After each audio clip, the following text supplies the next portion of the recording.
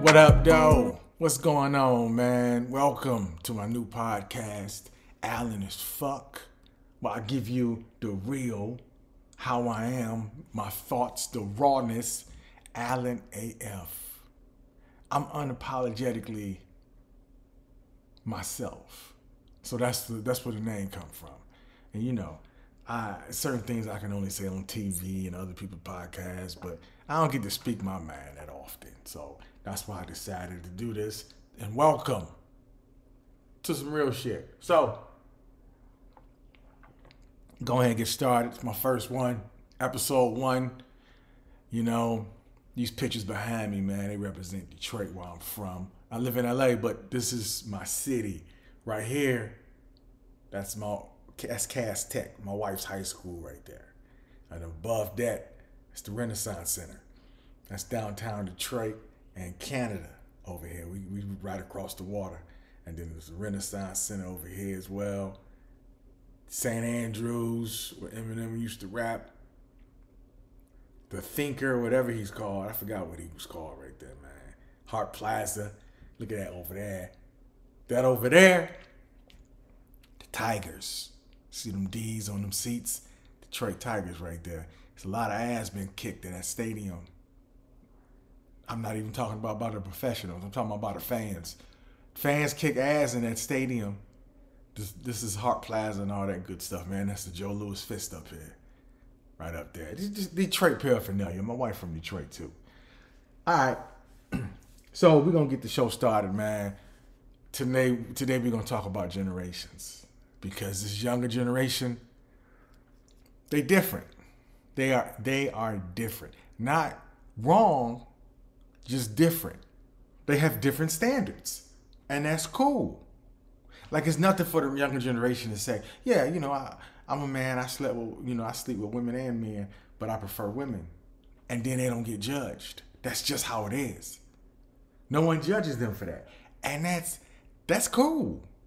You know, my generation, we didn't play that. My generation will call you gay if you stare somebody in a bathroom shower for 2 seconds. You could have been daydreaming. You know, you'd be in the middle school shower daydreaming about last night's meal, and you happen to see somebody's nipples. Oh, you gay. Oh, he was looking at me, man, he gay. And you gay for the rest of your life. You're labeled gay for the rest of your life. But the new generation, man, they don't play that. They're like, hey, listen, dude, I mess with men and women, and don't judge me. And, you know, I'm going on a date with this beautiful woman, and after this date, I'm going over to my homeboy house and suck some dick, and, you know, we're going to watch Netflix. And they just flat out tell you. And, you know, and don't nobody judge. They be like, oh, shit, what you going to watch on Netflix? It's like they didn't hear the whole part about he going to suck his boy dick. They just going to just watch Netflix. You know, hey. And, you know, I like that about them. I like that they can live how they want to live without being judged. I love it. Because I think that everyone should live like that. You know, live how you want to live without being judged. Because, you know, men, for instance, we put women in boxes, you know, and we tell a woman how she should live. And, well, women don't do that. Even other women tell women how they should live. A young lady wouldn't wear that, and women shouldn't do that, and this and that and that and this. Don't listen to none of them. Ladies, if you want to be whatever you want to be, you should do it. Don't let nobody hold you back from your whoredom. Do it, damn it. Go on out there and be the whore that you wanted, that you inspire to be. I support you. I support you wholeheartedly. You hear me? I will stand behind you. I will lift you up. I will not judge you. And if you want to practice, I will put my number at the bottom of the screen so you can hit me up. I am not going to hold you back in life. Be everything you want to be. I'm sick of people putting people in handcuffs and boxes and shit. That's why I like this younger generation. They don't play. The only thing I'm confused about this younger generation, is, okay, they wild as hell. All the drugs they want to do, they do it. All the sex they want to have, no matter who they want to have it with, they have it. But their ears are sensitive. Like, you can't say shit to these little bastards. They got the most sensitive ears. You can't say shit. I'm triggered. I don't say that I'm triggered. You know, it's like, shut the fuck up, you little motherfuckers. Get some balls.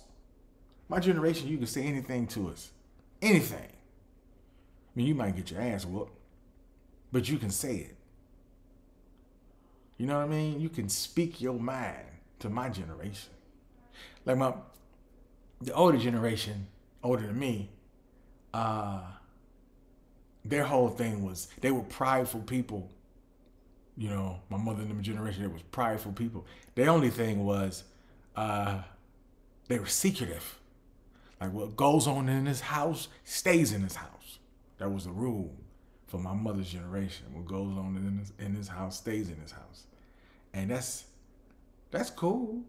I mean, it really wasn't cool, you know, because they told all the shit that I did. What that mean is, don't be in these streets embarrassing me.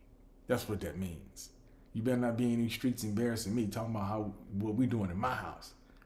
But they'd get on the phone and tell they friends, you know, Allan peed in the bed. My mother used to tell her friends that I peed in the bed. I'm like, Mama, I thought you said what happens in the house stays in the house. Well, why are you telling your friends that I peed in the bed? Yes, I accidentally slipped out. I peed in the bed. Up until I was 12 years old, I peed in the bed. I know people are like, damn, that's old as hell. It is. It's old as hell. I was peeing in the bed until I was 12 years old. I'm not afraid in a minute. I told you, this is Allan as fuck, man. I'm giving it to y'all real. I peed in the bed until I was a preteen. Yes, I did. I used to have dreams that I was in my friend's backyard and I was using the bathroom. Well, I was actually using the bathroom. I woke up wet, and not in a good way. And I used to just get out the bed, put the pee sheets on the bottom, crawl back in the bed to the clean sheets on top of me.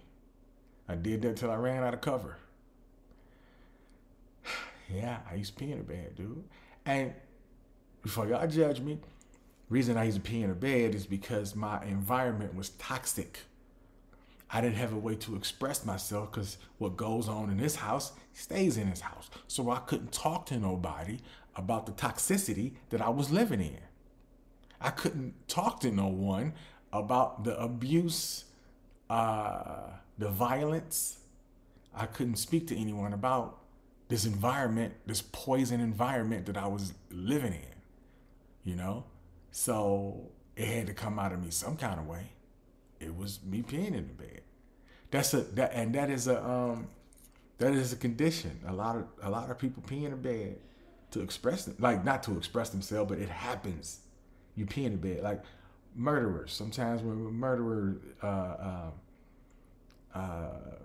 being psychopaths or whatever we want to call them, serial killers.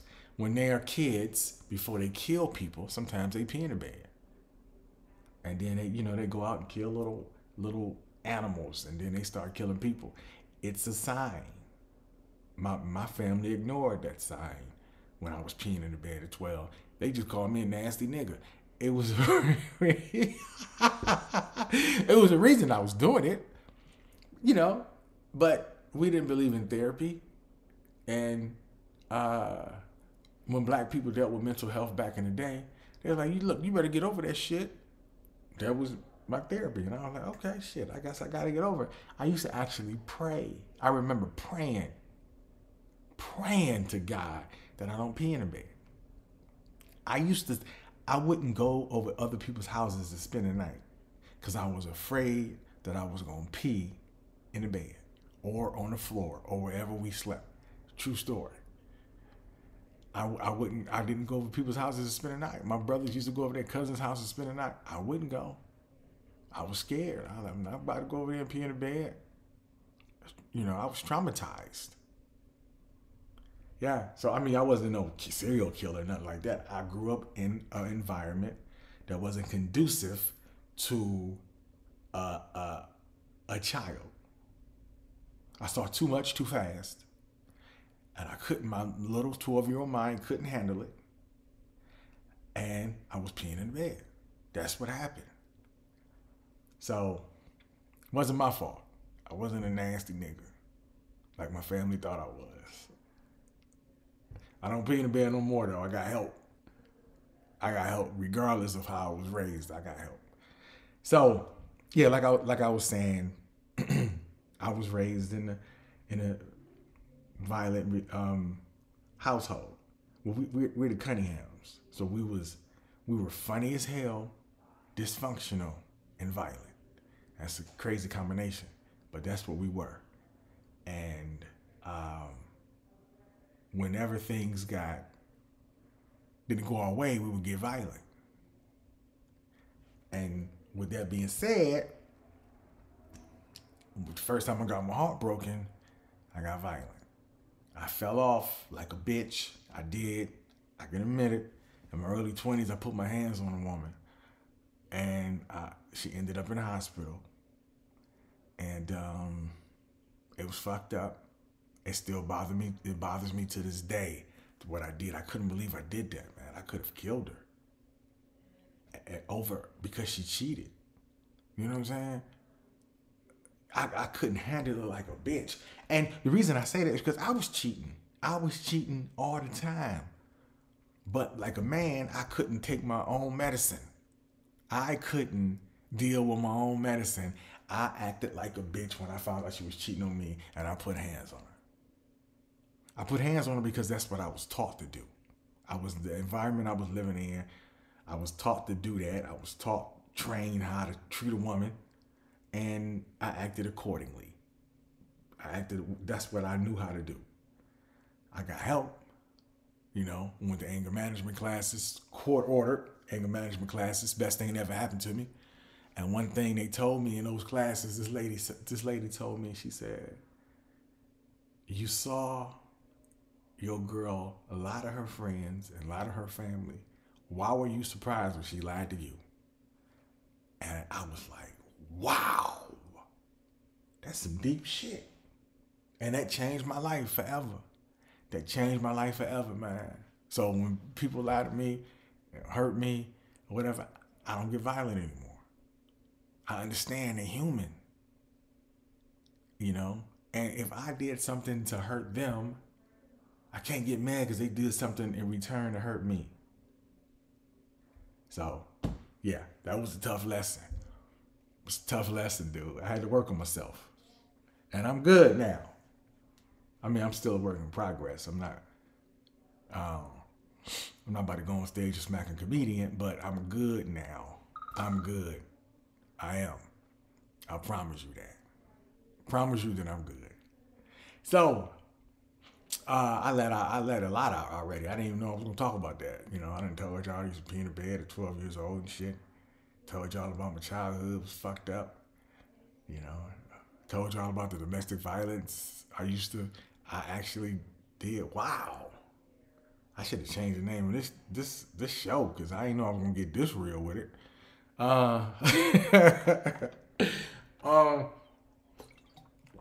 Yeah, generations. That's what I was trying to talk about. So generations, man, are, there's a lot of things about, people are different in generations. Like my generation, again, I talked about, they call you gay quick. Another thing in my generation about the gay shit is, when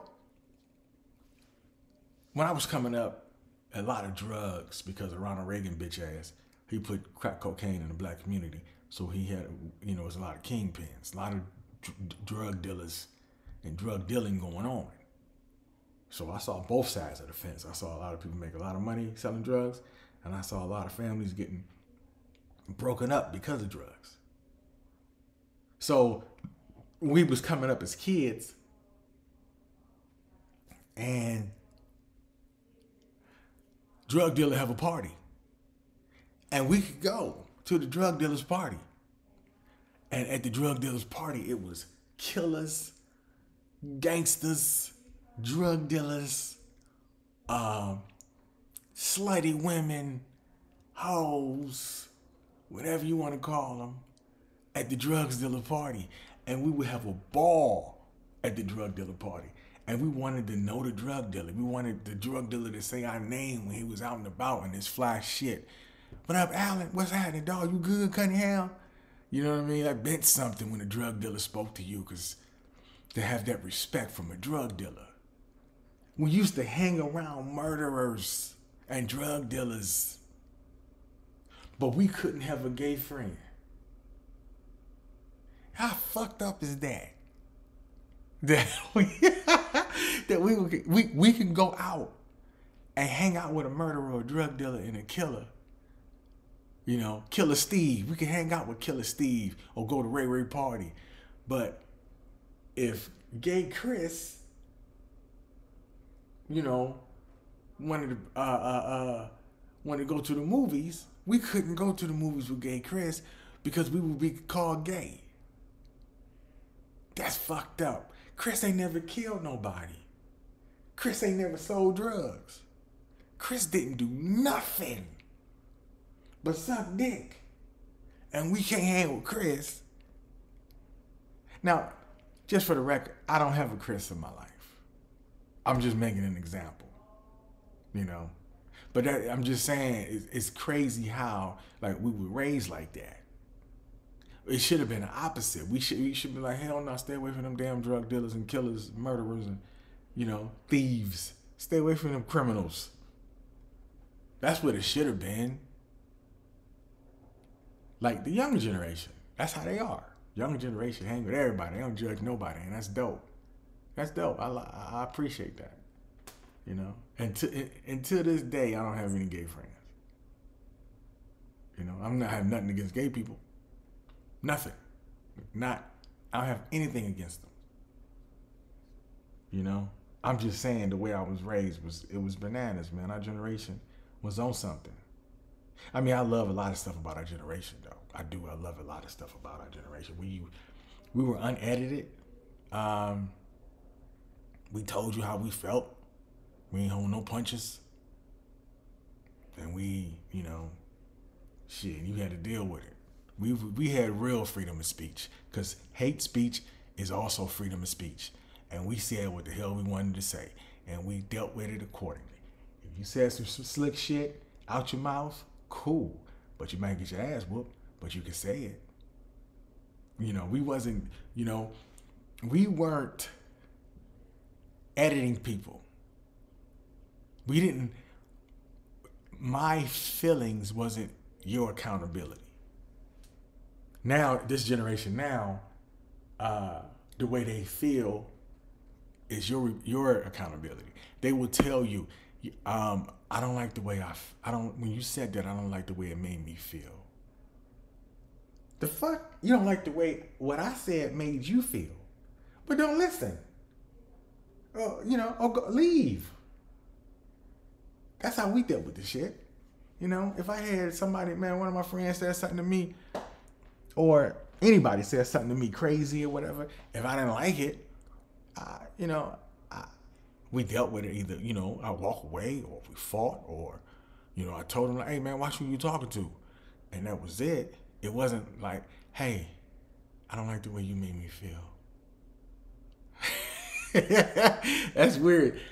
I mean, I guess it's cool. Like, did you want to talk about it? But no, but they hold other people accountable for their feelings, and that's the weirdest shit to me. Like, it's not my responsibility. Your feelings is not my responsibility. The way you feel is not my responsibility at all. And, you know, you getting triggered and shit. I don't get that. How look, like I told you earlier, I had a real crazy childhood. And in my crazy childhood, if somebody brought up the word, because, you know, I remember being a little kid and they had water beds. Water beds was popular back in the 80s and shit. And somebody brought up waterbed, I won't be like, hey, you can't bring up waterbed. I used to pee in the bed. I'm triggered. Don't you ever say waterbed around me again.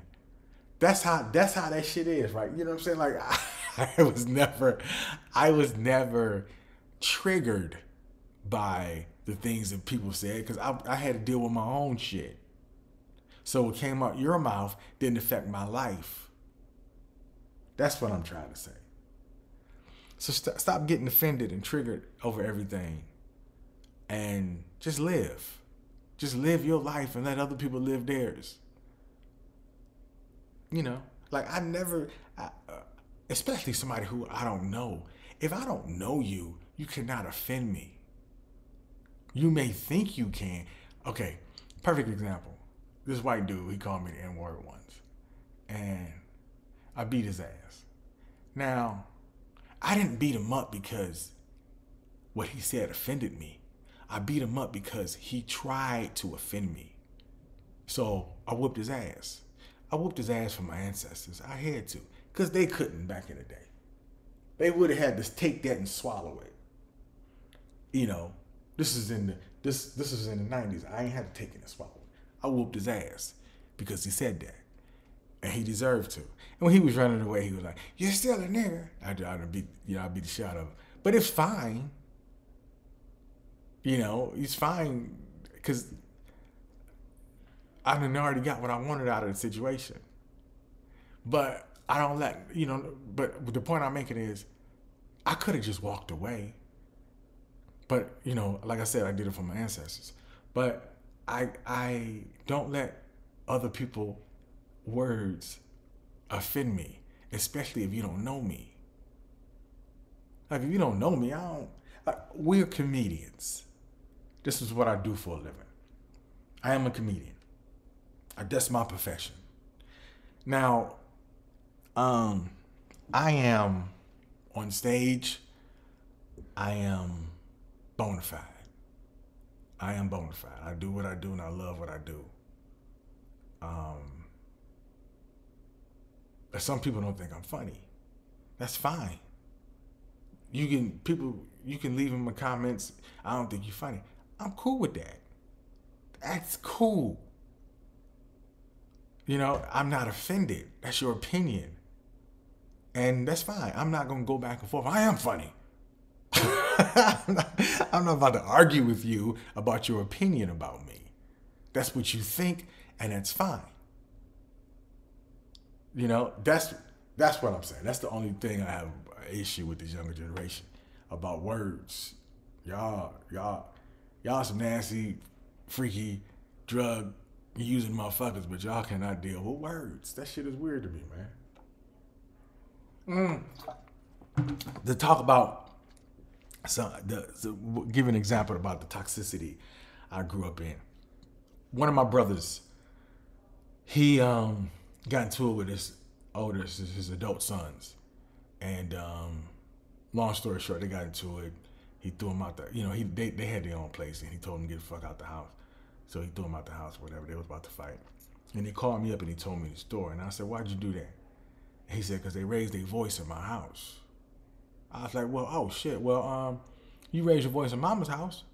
He said, "Yeah, but Mama's a woman."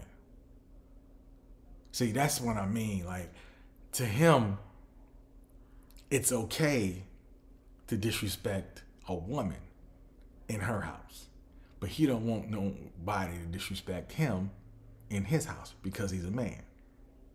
See, respect is not gender. I learned that too.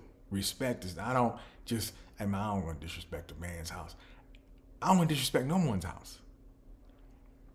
So if it's a single mother that lives there or a woman that lives there by herself, I can do what I want to do in her house because it's no man here, so I can be disrespectful. No, that's not how I get down. Now, see, I was raised in this environment, man. I didn't have no women in my life. It was just me. All my brothers, my father, my uncles, cousins, the majority of us was men. And my mother was a female in the house. And in the house, it was just me, my brothers, my father, and my mother. And I had an older stepsister, but I never really saw it that often. So the only female influence I had in my house was my mother. And she was my mother. She didn't count. So all of these male figures in my house, I'm the youngest too. All these male figures in my house, they used to tell me, you know, like, listen, I don't want to ever catch you lying unless you're lying to a woman. That's how I was raised, dude. That's the kind of shit that I was exposed to. You know, get all the pussy you can get all the money you can get. Women are there for your disposal. That's how I was brought up, and it took me, and I lived that way until I had a daughter, and she changed me. You know, it was my daughter changed me. Speaking of women in relationships, so what's her name? Amber Hearst. She lost the case, and I knew she was gonna lose the case when I found out she shat in the bed. When she said shat is the past tense of shit, so the lady took a shit in the bed, and what was weird about that to me, man, because how you take a shit in the bed and stay? I don't understand that. You gonna shit? Okay, first of all, you took a shit in the bed, right? Now it wasn't a situation with like you did like me. You used to pee in the bed because there was some traumatizing shit that happened in your life. That wasn't the case. You a nasty ass person and you took a shit in the bed. Now, if you decided to take a shit in the bed, someone's bed, then leave. How you gonna stick around? You know, like if I won a lottery, if I had a job and I won the lottery, and I wanted to take a shit on my boss's desk because he's an asshole before I left, I'd take a shit on this desk, and I'm like, fuck you, and I'm leaving, and I ain't gonna never see him again. That's the point. If you gonna shit on someone's property, make a plan to never see them again. How you gonna shit on somebody's property and then stay for breakfast? Like, you know what I mean? Like, you gonna take a shit and be like, so, what you doing for the rest of the day? Oh, I got some errands to run, and I'm about to go see my mom. You know, oh, when I get back, I'm gonna clean up the shit that you left in my bed. And then probably gonna go to church. How you gonna stay in a relationship? Both of them nasty. I'm married now. I love my wife, right? To have a woman in your corner is the dopest shit ever. The right woman in your corner, you can fly. It's the dopest shit ever to have the right woman in your corner. If my wife got mad at me and took a shit in our bed, our relationship is over. At that point, we have moved beyond words. There's nothing